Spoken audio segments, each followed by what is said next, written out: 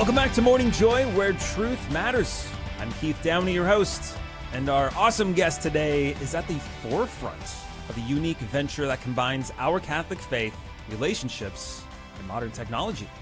Joining us is Taylor O'Brien, co-founder and CEO of CandidDating.net. Good morning and welcome to the show, Taylor. Good morning. Thank you for having me. Yeah, thanks so much for joining us. Now, it's really no surprise how difficult it is in the dating scene today, especially for Catholics. I'm probably more now than ever. I mean, even in the secular world, I think it's like 8 in 10 admit that they have dating app burnout. But you and your co-founder, Mariana, created something different. So tell us a little bit about it and what the inspiration was behind building something like Candid Dating.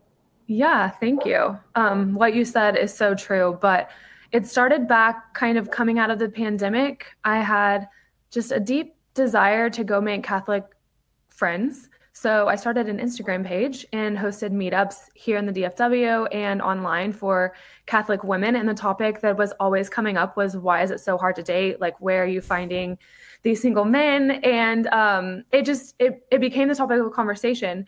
And as my page grew and men started finding my page and finding out about these meetups I was having, they were like, hey, can you introduce me to your single friends? And so I had a unique perspective that I was able to see both the men and women were looking for each other. They existed. We were, in fact, all there. But we seemed to just be missing each other. So in efforts to prove to myself, all of us, the rest of the young adult Catholic community, that we can have, young, fun, normal, single events, dates, I hosted an online speed dating event and it went really well. It was a lot of fun. We had a great response and we hosted that event 3 times. I just took a Google form and received submissions from singles, and I was like matching people at my parents' kitchen table. So not quite scalable to do long term, but when we got positive feedback, we decided to build it for real. So that is what is now Candid Dating. That's so cool. So this isn't like your typical swipe left, swipe right kind of thing. No, thank you for pointing that out, but it is not. So we have no swiping and no profiles on Candid. You sign up for an event and you're able to meet 5 to 7 single Catholics for 5 to 7 minutes at a time. And you speak just like you and I are doing right now. So you're able to see each other. There's no pre-screening. You're not able to go and, search their family or like what they do for a living. You just have to trust that based on your onboarding questions that you answer when you create your account, we will serve you events with other singles who could be compatible for you.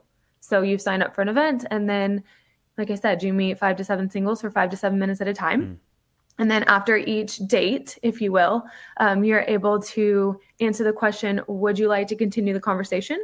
And if both parties answer yes, you are able to chat after the event via Candid and share as little or as much information as you would like. Got it. So it kind of bridges the gap between technology and I guess you would call it traditional, like meeting somebody in like at a grocery store, like you have like a brief conversation. You don't know everything about this person before you start talking to them. Yeah. That's so cool. How does Candid Dating incorporate Catholic values and tradition into its approach? Yeah. So, I mean, first and foremost, you're meeting other Catholics that have the intention of meeting other Catholic singles at the forefront, right? Like you come to Candid if you want to meet young Catholic singles. But then at the same time, with the no swiping and no profiles, we feel that with that model, we're trying to kind of bring back really seeing the person across from you or the person on the other side of the phone for who they are. They are a person, and praise God for people who have met on swiping apps, right? Like anybody who can meet and have a successful relationship, a holy relationship, however you meet, praise God. However, we believe that the swiping culture has fostered this instant gratification culture that we find ourselves in, and it is especially run rampant in dating. And so on Candid, we really want to bring back intentionality and seeing the person that you're potentially dating or the person that you're speaking to, even if it's not going to be a match, but seeing them for the person that they are, that they have worth and dignity and gifts to share, and you have gifts to share with them as well, whether or not that ends in a relationship. But really just rethinking the way that we see people in the dating scene. Oh, that's great. You're listening to Morning Joy, where truth matters. I'm Keith Downey, your host, and we're talking with Taylor O'Brien, co-founder and CEO of Candid Dating, a new Catholic dating service meant to create meaningful connections without having to swipe left or right. And it's interesting because there was a Catholic news agency article about Candid Dating. We have that in the show notes in case you want to read more about it. Highly recommend it. But Taylor, what challenges have you faced in aligning modern dating practices with traditional Catholic teachings, if at all? Yeah, I mean, just like anything, right? Like we're young Catholic singles. We do live in a modern world. So, like I mentioned, that instant gratification is kind of second nature now. And so I think that, like I said, with the intentional model that we're using at Candid, we're able to remind everyone, when they're signing up for events and when they're getting our emails, like our faith comes first and your faith should inform everything that you do. And so keeping that at the forefront of who we're meeting and how we're meeting them. Yeah, that's important. Do you have any success stories yet from Candid Dating? We do.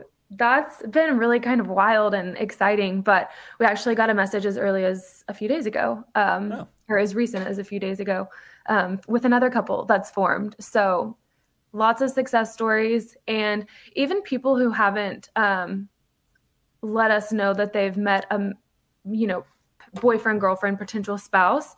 The positive feedback that we're getting from those people as well, that like, hey, Candid gave me an opportunity to get back out there.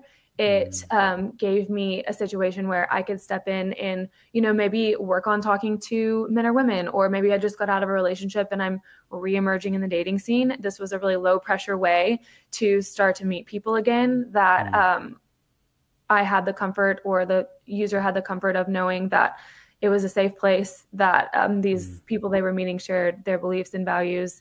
And that's really rewarding too, to know that even the people who aren't necessarily getting a match maybe on the first event, or they have a match but maybe it didn't enter in a relationship yet, they're still finding value in what we're bringing them with Candid. Got it. Any exciting upcoming features or developments on Candid Dating coming soon? Yes, we actually have a feature that we're playing with right now. It's a 48-hour rule. So a lot of the feedback that we got when building Candid, and like I said, I kind of built it with all of these people who used it before we made it what it is. So I was able to get feedback from them along the way. But with the swiping apps, you can message for weeks and weeks and maybe it never goes off app, or you make a match and then you don't hear from them for a month or so. And then, maybe we get bored or we're looking for some attention and we hop back on the app and start messaging again. We have a feature on Candid that is a 48-hour rule. So after 48 hours, when you are matched, you have 48 hours to reach out to your match.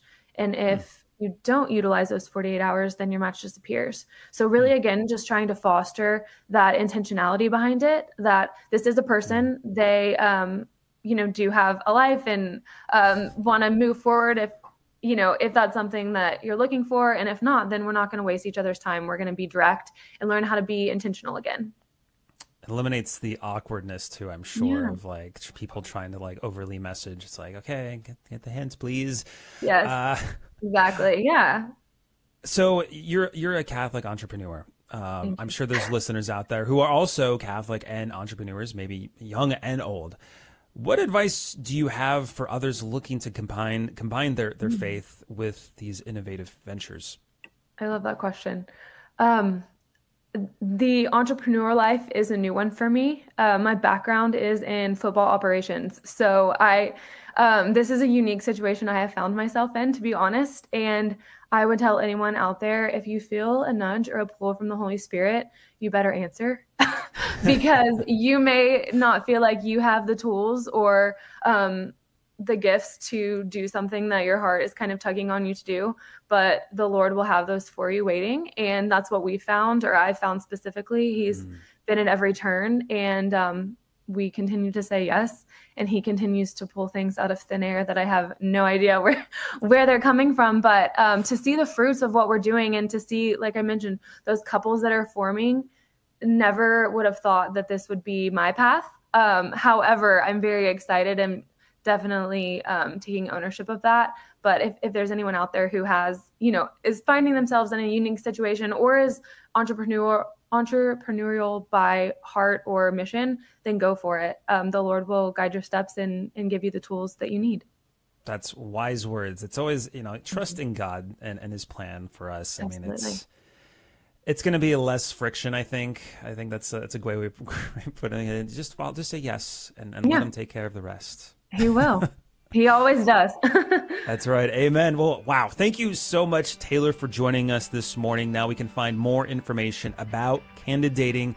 Of course, we have the link in the show notes. If you're streaming from any of the socials there, we have that available for you. The Catholic News Agency article. Great article. Highly recommend checking it out.